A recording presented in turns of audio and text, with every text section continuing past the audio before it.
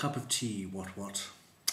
Well, 1776, the year of the American Revolution, the year that America awoke from its sleep to herald in the birth of a new nation, a great nation, a nation that will one day put men on the moon, defeat the Soviet Union, conquer Nazi Germany, and bring liberty to Western Europe and Eastern Europe eventually. Now, what is the constitutional movement in the United States? Well, to speak about Ron Paul and Dennis Kucinich is an easier animal to describe than the Tea Party under Sarah Palin, because the rational part of Ron Paul and Dennis Kucinich's campaigns are that they should get rid of the corrupt Federal Reserve, that they should return to a gold standard or a partial gold standard.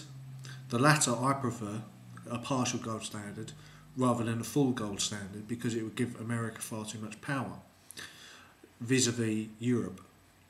But from the American perspective, a gold standard would give it 97% of the world's gold. This would not necessarily make it many friends in the world, particularly Russia and Europe, since much of their gold is actually stored in the United States. But clearly, Ben Bernanke, Greenspan, Volcker, all of these guys are gangsters and crooks, and they should be run out of office. People like Geithner, people like Rahm Emanuel, for crying out loud. Rahm Emanuel, a guy who's associated with the Abigail Israeli crime family. What is he doing as chief of staff to the President Obama? What is he doing there? Right? These guys are gangsters. They should not be in office. Right? So therefore I can clearly see why Ron Paul and Dennis Kucinich have said these things. Alright? The constitutional movement wants 1776 back, to return to the United States Constitution as the highest form of law for the United States. Now, it's not just about tea parties and making fun of Sarah Palin, because there are some strong constitutional movements within the Tea Party itself. But is it free of the Republican Party, or is it just another layer in the neocon establishment that is the Republican Party?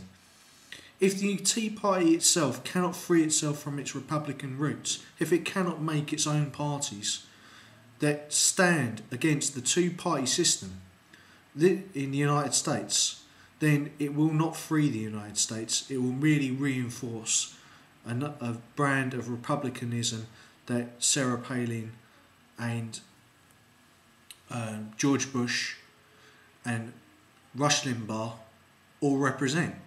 That is the creationist fringe movement that is more into the guns, gays, and issues, and also abortion. Now, I am against social abortion, and I am for gun ownership in the United States. And on social issues, I'll leave that to individuals. Okay, but what is the problem with the Republican Party? The Republican Party is in hoc with Israel, as is the Democratic Party under the Clintons. Bush and Clintons are very close together.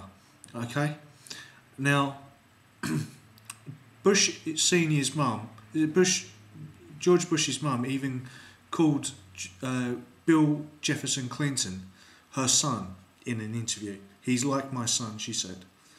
This is how close they are. It's a two-party system, and you must have proportional representation in the United States to get many parties in who would not be represented otherwise. Thus, the Green Party should be let in. The Nationalist Party should be let in. The Constitutionalist Party should be let in. All these different groups of people are having to vote for Democrat or Republican. I would describe myself in America as a Southern Democrat, but in Europe I am a Social Democrat. I would vote for Ron Paul or Dennis Kucinich on the principle that they would get rid of the Federal Reserve, but apart from that I don't agree with them with many things, and Ron Paul particularly is a bad media company, particularly these 9/11 truthers. I believe Bin Ladens did 9/11 on their own because they're far more powerful than Bush or Clinton, and far more evil than either of those people and more clever. I believe that 9/11 was done particularly in such a way that it made it look like some other actor was involved, when actually what they were trying to do was to remove the Saudi Arabian royal family. Why would they do this, since the Saudi Arabians are also a crime family? Well, the Bin Ladens and the Saudis are at loggerheads over who controls Saudi Arabia. And since the Saudis backed the Americans rather than Bin Laden straight away, that is another beef between them.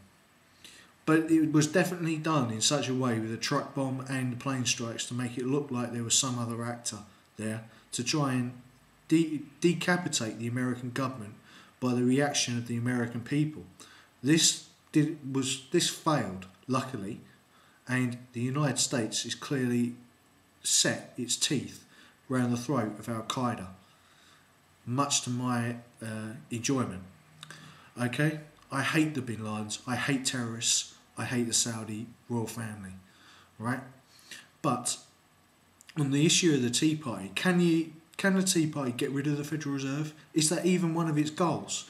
But my friend Pieman said that the Tea Party is about a move back to 1950ism, what he described as in a build in America, buy in America strategy that will upset the cosy relationship between the elites in China and America, drive China's consumer goods out of America by producing better, cheap, clean energy producing vehicles, and overall make America cleaner, stronger and more powerful, and also an equal partner with the EU, and also to develop South America and Africa together with the EU, South America and Africa as equal partners.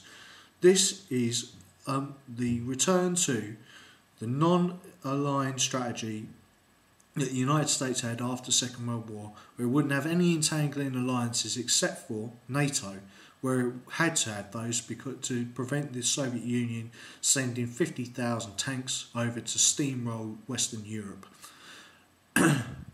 This seems to me a very good strategy for the United States. So God bless the United States and everybody in it who is a rational constitutionalist and is for a true, pure, proportional democracy in the United States. This won't